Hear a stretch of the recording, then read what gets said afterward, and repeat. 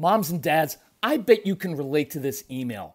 Kirk, my son is just like the kids you described in your podcast. He comes home feeling defeated after school, feeling like he isn't smart. But I got him Crunch Labs and he loves it. Building the new toy and watching Mark Rober makes him feel smart. And then he explains, talking a million miles a minute, like our kids do, all the cool science facts he's learned. It's like I get my real kid back when he's building his Crunch Labs toy. And that is exactly why I was so psyched when my niece first told me how her son loves Crunch Lab. Confession, this is the one sponsor I wanted more than any other because it's such a perfect fit for our kids. So go to crunchlabs.com/calm and you'll see why. Crunch Labs is a STEM monthly subscription build box for kids. Your kids get a really fun toy in the mail every month. And what kid doesn't love that? And then they put it together by watching a step-by-step video from former NASA engineer Mark Rober, where he teaches all the cool physics that make the toy work. Mark's passion is helping kids think like engineers. And this helps your kids develop resilience and problem-solving skills while having a ton of fun. Get your kids something they will actually love, use, and look forward to getting all throughout the coming year. Build your child's confidence now. Visit crunchlabs.com/calm and get your kids Crunch Labs today.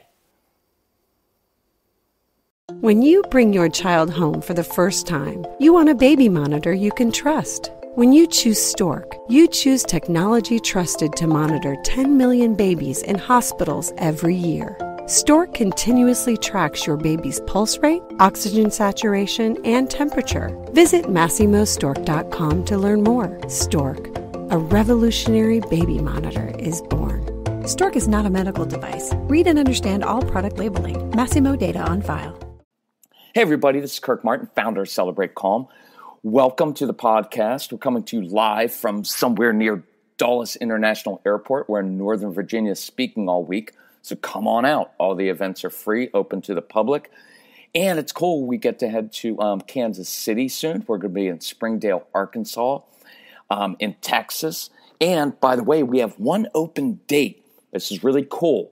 If you're in near Dallas, maybe Houston, we could come further south too.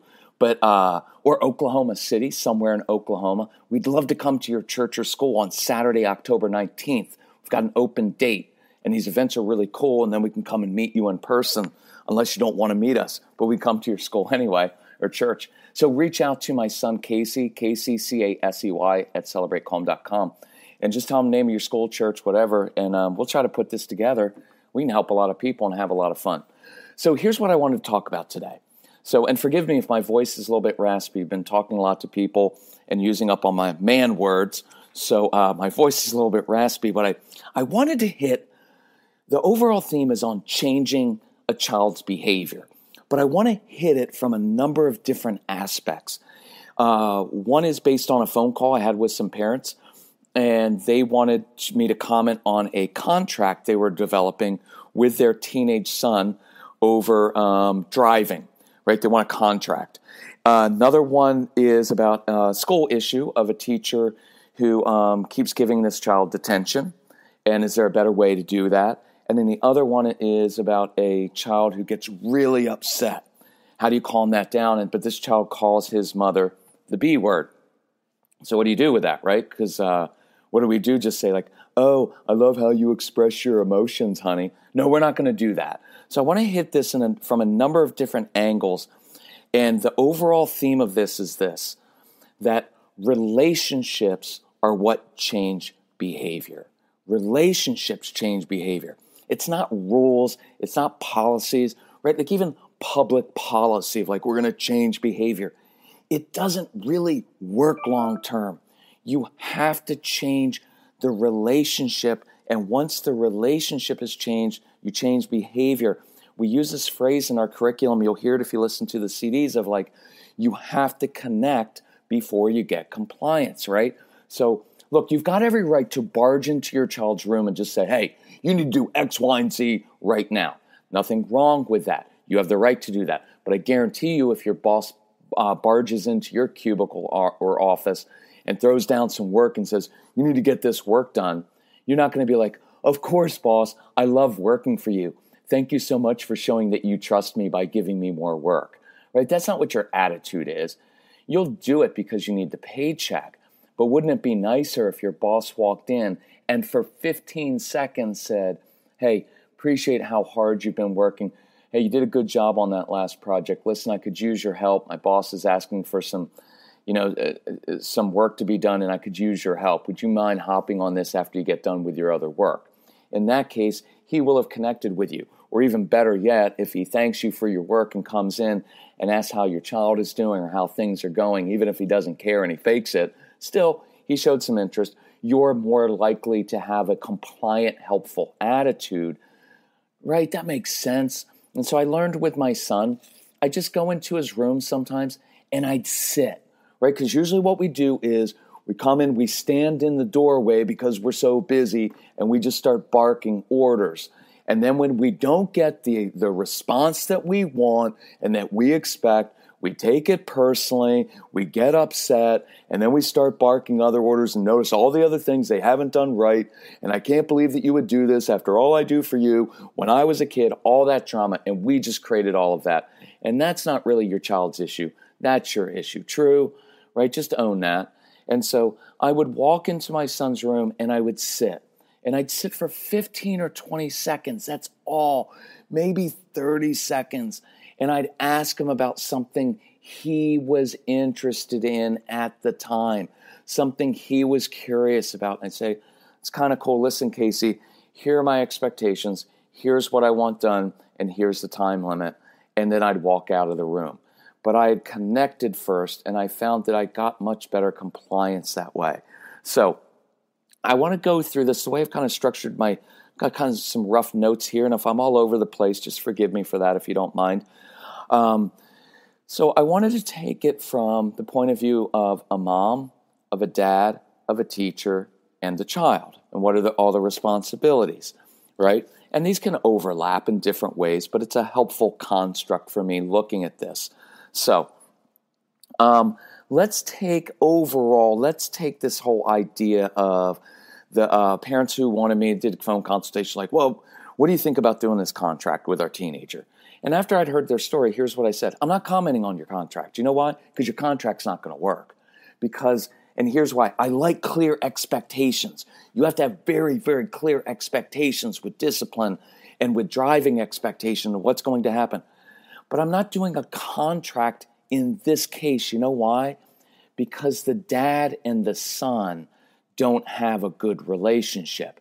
And all that's going to happen, I can guarantee, is they'll sign this contract, but it will be a contract between two hostile parties who have underlying resentment toward each other. And what's going to happen is the child is going to live up to the letter of the contract, the letter of the law, because these kids are very good at doing that. But his attitude may not be good. And the dad's going to be like, well, he didn't really have a good attitude, and he just came home at the last minute. And the son's going to be, but you said if I come, right? And it's just going to devolve because you have two hostile parties. You know what else is going to happen? Mom, who has spent her entire life as a go-between between the strong-willed son and, to be quite honest, the strong-willed dad, right, is going to continue, and now she's going to continue to be the judge and the intermediary who has to continue to be burdened by this, right? Her adrenals are running down, right? Because it's always stress over like, oh, my husband's upset at the son. The son comes to me about what his dad said to him, and she's trying to manage the emotions of both her son and her husband, which is unfair to the mother. By the way, in this case, the mother has a part to play in this because she needs to step up and be firm and demonstrate self-respect and saying, you're a grown boy, you're a grown man, I expect you two to work this out, but I am not doing this anymore. I am not going to play the referee in between you two. Not my job anymore. See, I want to start with moms.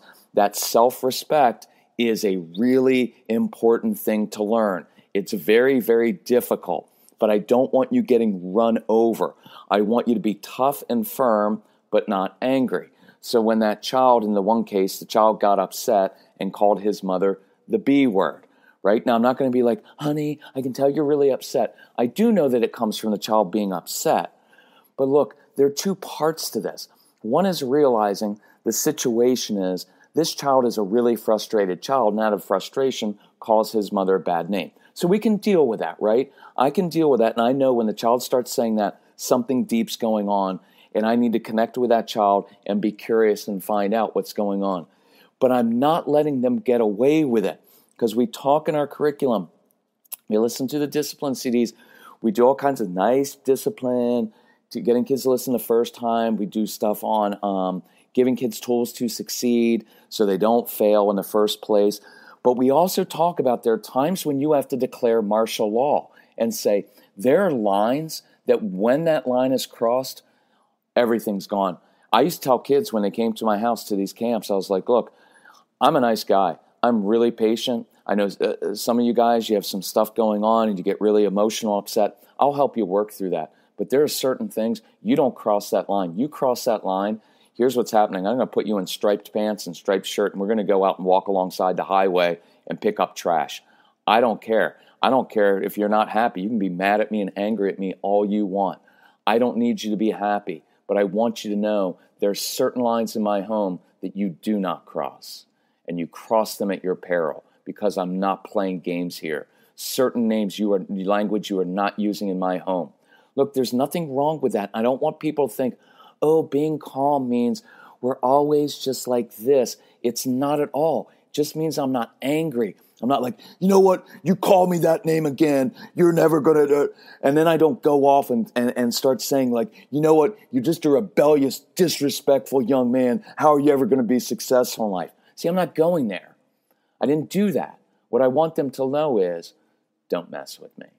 And I did that with my son occasionally. Now, my son's 26. We travel together, work together. So it's a little bit different, but he's still my son. And there are occasions where I have to reset. I have to reset and say, I think you're confusing.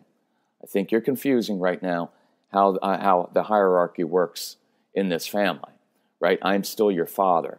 And some things, you just don't go there, right? And that's all I have to say, because that tone of voice does it.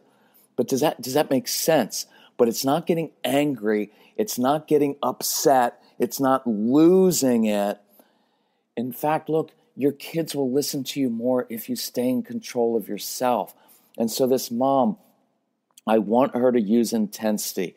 I want her to step outside of herself. And I want to let her son or daughter know, you're never going to talk to me like that.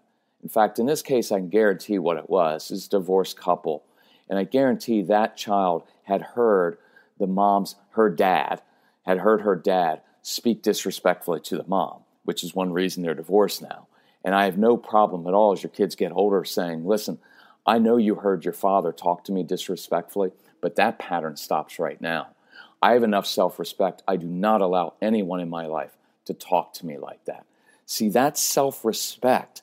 And that's a very firm, confident tone that your kids will respect. But if you're too nice and too sweet of, honey, you know, that really hurts my feelings when you say that, and that's not an appropriate thing. See, kids don't respect that. That sounds like weakness to them. So I want you to learn how to be firm. I want you, if you have the Straight Talk for Stressed Out Mom CDs, listen to them, because I demonstrate this language and that tone of voice, and it's really, really important for you to learn, moms, how to do that. Now, for the child who's really upset, I like to use the intensity, and I've mentioned this before, but I have lots of kids who love physical stuff, right? They love digging in mulch. Now, I have kids who love hanging from things. And when kids are really upset, I'll give them some jobs to do. And I have things set up in my home for that. I think I've mentioned before, in our home, I had a one-word code word because I had all kinds of volatile kids in my home, and I'd disappoint them on purpose because I wanted them to get upset so that I could teach them how to calm their emotions. And I had a one-word code word. And I'd say, hey, tell your frustrated man, sofa. And their job was to go in the living room, throw the cushions off my sofa, lie down on the hard part of the sofa because they like that, because the physical pressure feels good. I would go and put the cushions on top of them. Then I'd sit down right on top of the cushions, on top of the child, and they were instantly calm. And you know what was really cool? I was now connected to that child. I wasn't looking them in the eyes. And now I could go through and talk to them and show them a different way to deal with their frustration.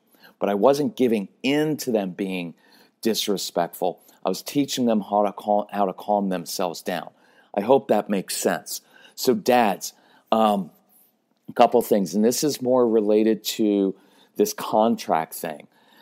This is a dad who hasn't had a great relationship with his son, and I know why this is for many of you. It's because you have a strong-willed son or daughter, and you take everything they do as a sign of disrespect, and it's not always a sign of disrespect. And even if it is, you can't react to it. Some of it is you don't like your child because they're not living up to your expectations. And the truth is your expectations are probably off, and you need to change your expectations, and you need to release them from the expectation that they're supposed to be just like you. This is a common thing when I work with dads. Well, I know the best way to do it. He needs to just do it the way I do it. I'm like, I totally get that. I'm a dad. I think the same thing. But you have a child who is different from you, and he doesn't want to do it your way.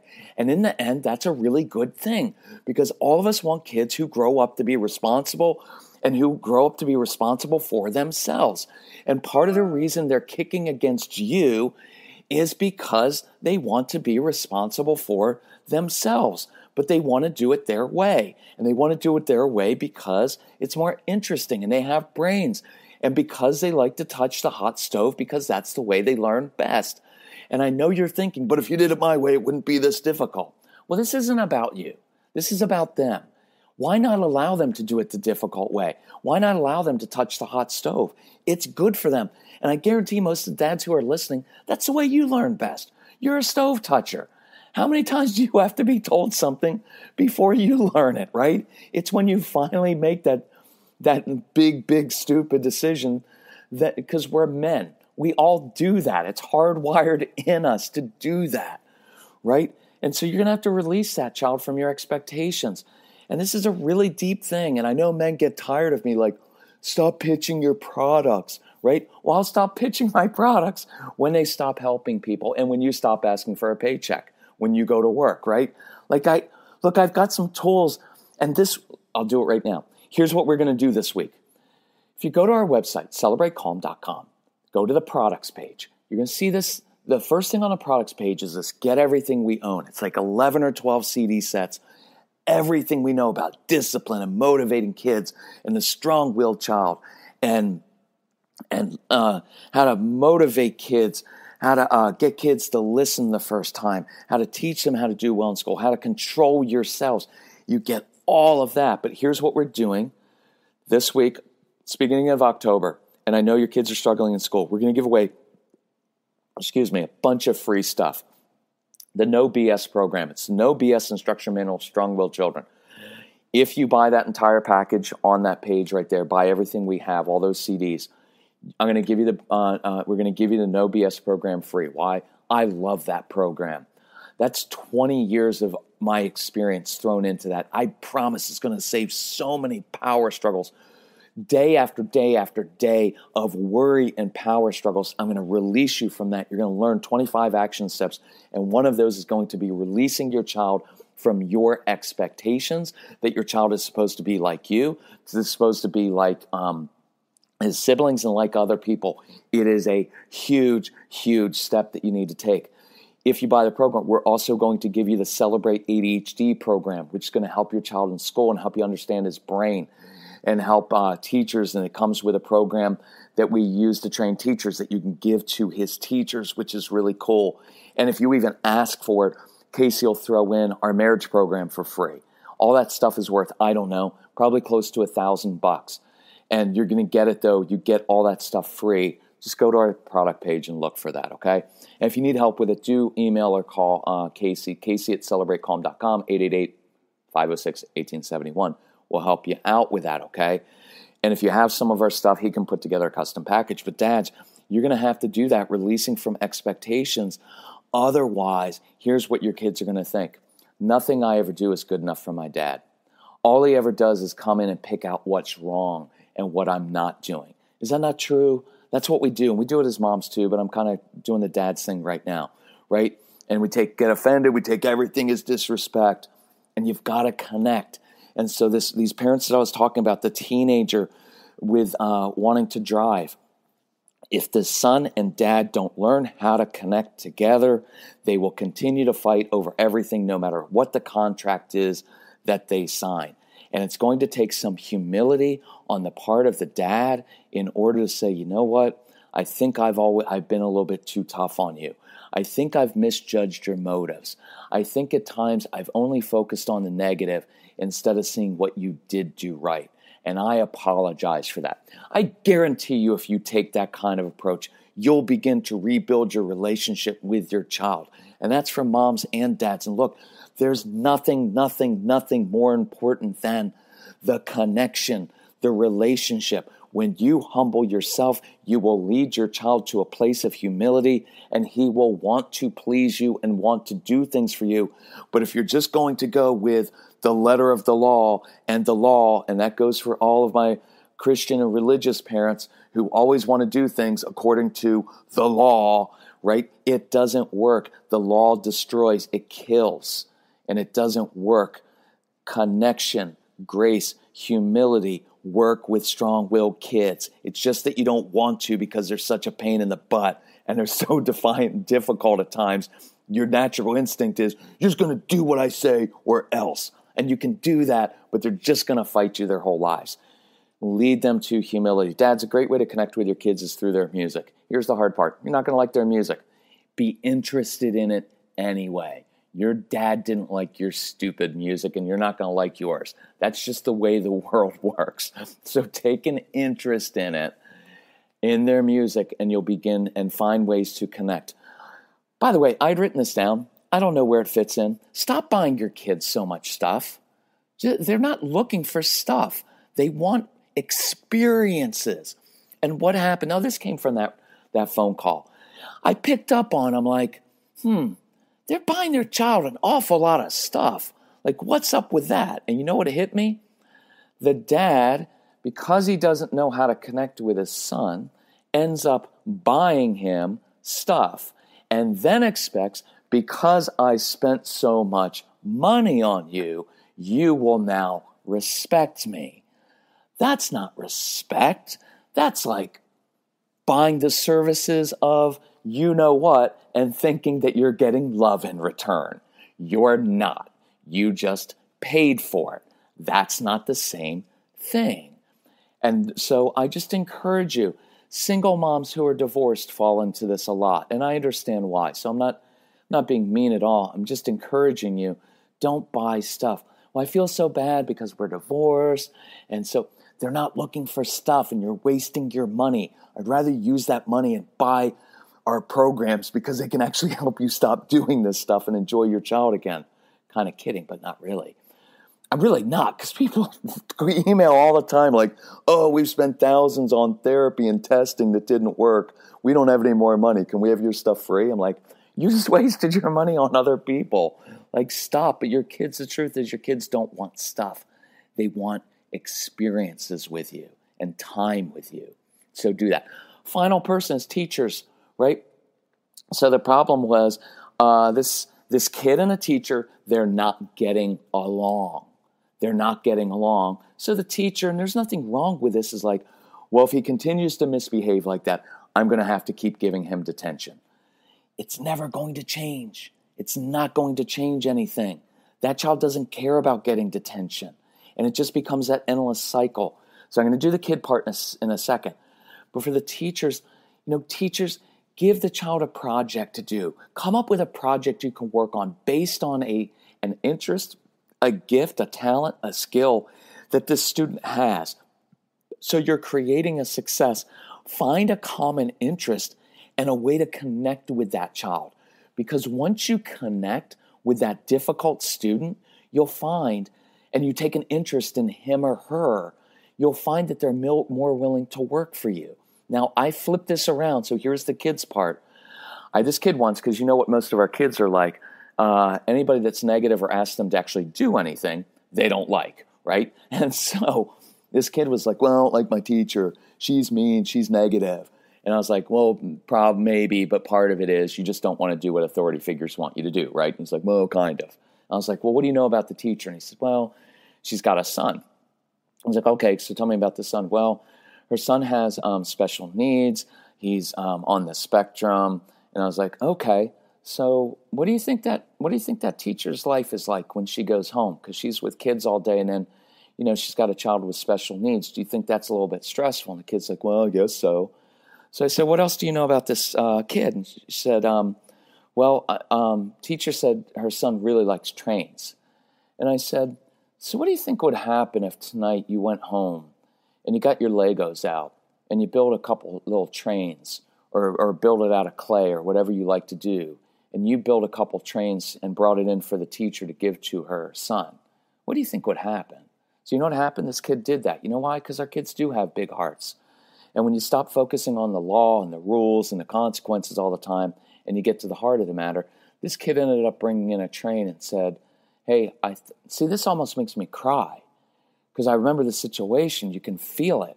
And you hear this kid saying, hey, Mrs. Teacher, I thought that your son might like this. You don't think that melted that teacher's heart? And now the connection that was there changed their relationship. Now, here's the cool thing and the interesting thing. Does it mean that this student is going to be interested in that subject matter? No, I can't guarantee that, because it wasn't a class that he just naturally liked. But will that student work harder for that teacher now? Yes. Will that teacher be more patient and understanding of that student when he's struggling? Yes. Why? Well, is it because there's a threat of detention? Is it because there's a contract? No, it's because they have a relationship. And that's what I want for all this stuff. And the older I get, the more that hits home, is that it's the relationship changes everything. And the hardest thing with a strong-willed child is the relationship, because they're not easy kids. But you're going to have to understand how their brains work. I guarantee you, and I please, if you have the Strong-Willed Child CD, if you don't have it, if you have a Strong-Willed Child, you don't have that, you have to get that one. Let your kids listen to it, because it will provoke all these awesome conversations, because your child's going to listen and say, like, that guy and his son are describing me. Mom, Dad, that's what it feels like. I'm not just being difficult on purpose, but it feels like I'm always swimming upstream, and it feels like you guys are teaming up on me. This is what it feels like. And we also are pretty tough on the strong-willed kids on that, and having them own their part too. That's part of Casey's Straight Talk for Kids, is to say, hey, if you want your parents, right, if you want your parents to stop controlling you, you need to learn how to control yourself, right? We're tough on kids, but you've got to understand them, and you've got to have a deep understanding so that you can forge that connection, right? And then let me close with this, but it also means you have to be tough. And sometimes you have to declare martial law, and you have to say, we've got boundaries and we've got standards, and those aren't going to be pushed, right? And I will be patient, understanding, but at the end of the day, don't mess with me, because when I tell you something, I mean it. Does that make sense? It's not either or. It all works together. So if you need help from us, email Casey@celebratecalm.com. Go to our website at celebratecalm.com. Look up at the products page. It'll have that special deal and you will literally get everything we have ever created to help you with a strong-willed child. So you have a full library of everything to help you restore this relationship and get your kids to listen to you the first time, and to stop meltdowns, right? And to teach your child how to calm down and restore the relationship and help in school, all those things. Our phone number is 888-506-1871. We hope to see you on the road. If you are in Texas or Oklahoma and want us to come to your church or school on Saturday, October 19th, reach out to us. We'll make it happen, and we'll meet you in person. Anyway, thanks for listening. Thanks for being a parent. Thanks for listening. This means that you want a close relationship with your kids, and we really appreciate that. Thanks so much. Bye-bye.